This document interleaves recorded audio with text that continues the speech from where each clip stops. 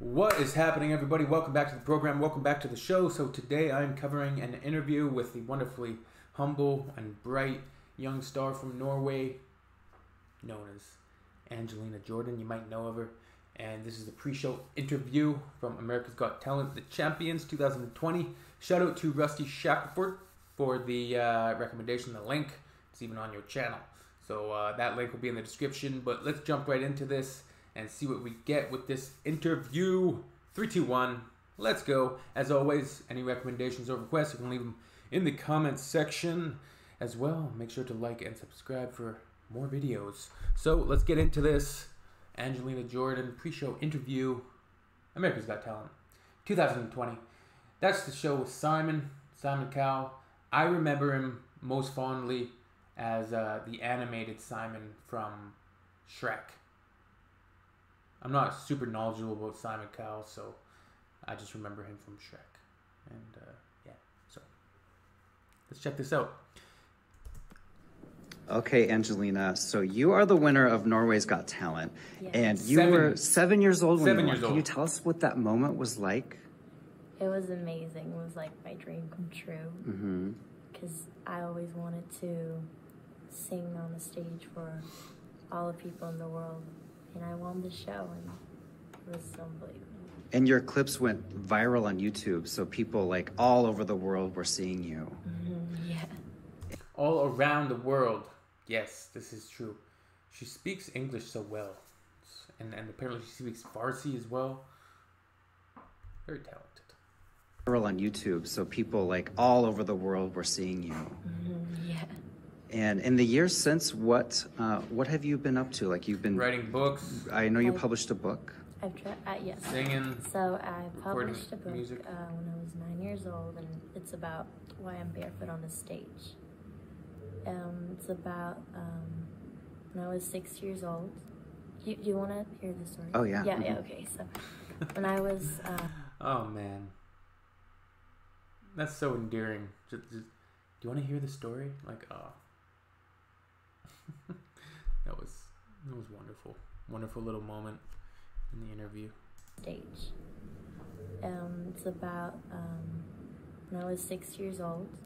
Do you want to hear the story? Oh, yeah. Yeah, yeah, okay. So when I was around like 6, I was outside with my mom and my grandma, and then we were walking by the street, and then I saw a girl around like my age, and she had a weighting scale, and when she was sitting on the ground, she got money by like weighting people, and that was like kind of her job. And so I had to talk to her because she was so little and she was weighting people. It's interesting hearing the story in English, but most people don't want to be weighed. That's the sort of the strange thing of that little girl weighing people on the street. Typically, you ask somebody of their weight, they don't want to tell you. It reminds me of an episode of Curb Your Enthusiasm where Larry David, the protagonist of the show, has to get everybody's weights to give to the pilot as they were going to be taking a charter flight. So they have to have the proper weights for the center of gravity of the aircraft. So he asked everybody their weights. And of course, nobody wishes to give him their weights out of, they want privacy or whatever it may be. They just feel that's an invasion of their privacy to give them their weights. So I wonder where, and yeah, so just a little anecdote from my personal. Continue, Angelina. I'm not talking over her, at least. Money by like weighting people, and that was like kind of her job. And so I had to talk to her because she was so little and she was weighting people. And so we talked to each other and we became like friends. And so I gave my shoes to her because she was barefoot and she had scars on her feet. And it was really cold. And so I give it to her and she's like, no, you don't have to give it to me. It's yours, and then you don't have shoes. And I said, no, you have to have the shoes. And she's like, when she has it on, she's like, "Oh, they're so nice."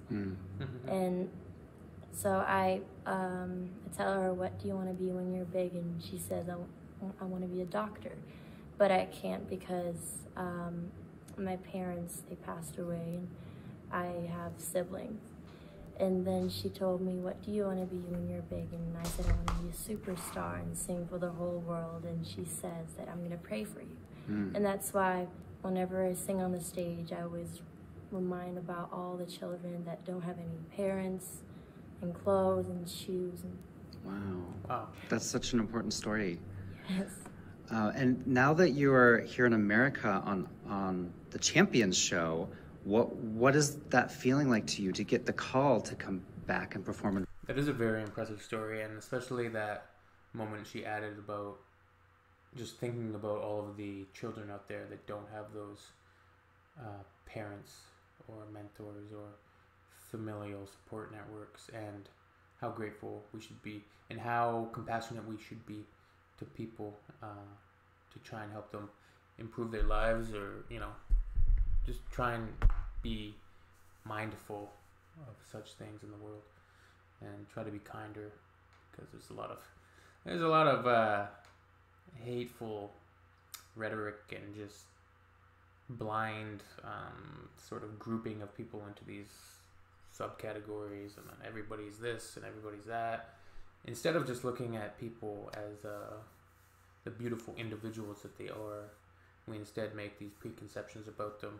You should judge somebody by how they treat you, how they hold themselves, and how they conduct themselves, not by uncontrollable factors in terms of how they were born, things that they couldn't control. Anyways, Angelina, so humble and just so sweet. And now that you are here in America on the Champions show, what is that feeling like to you to get the call to come back and perform in front of a whole different audience? It feels really amazing because I get to sing for Simon for the first time, because since I was like so little, like 3 years old, I really wanted to sing for him, and like, finally after 10 years I'm here. Have you ever met him yet? Oh, I've never. Would you be scared to meet him, or no? kind I'm of really excited. Yes. So if you happen to win, what would that mean to you? What would that feeling that the American audience has also embraced you mean? Well, if I win the show, I definitely stay humble and do a lot of hard work and sing more and more. Yeah. When they asked you to come back, did you say yes right away, or did you have to think about it? I had to think about it, but yeah, I said yes. Yeah. Well, we're glad you came back. Is there anything you can tell us about your performance? I'm going to, it's like a secret about the song, but the song means a lot to me, and it's about that, it's like the hope, the fear in your life, and the hope about the fear is that you're going to lose somebody in your life, but still you have hope, and I love that song. It always reminds me about my grandpa that passed away about 1.5 years ago, and I wish he would be here and he would hear me perform, and I could just hug him for just 1 second. Man, got me tearing up over here. Yeah, it was beautiful. I do remember the one song Angelina performed. It was one of her covers, and she dedicated it to her grandpa. That was definitely an emotional one. You could see it on her face and her performance. Just that real love coming through that, and really embracing the memories of her grandfather, keeping that alive, and just doing that tribute song to him was just beautiful. But man, another great interview. So humble and just well spoken and passionate, and really, come on, the story about the shoes and just kind of a selflessness, and doing even a small thing like that, giving the shoes to this young girl that was a similar age, and then remembering that and keeping that, and then passing that story on, and hopefully inspiring others, right? And then continuing with her music to inspire. So fantastic, man. Shout outs to all of you. Thank you for watching. We'll see you very soon. And yeah, see you in the next one. Peace out. Take care of yourselves. Bye bye.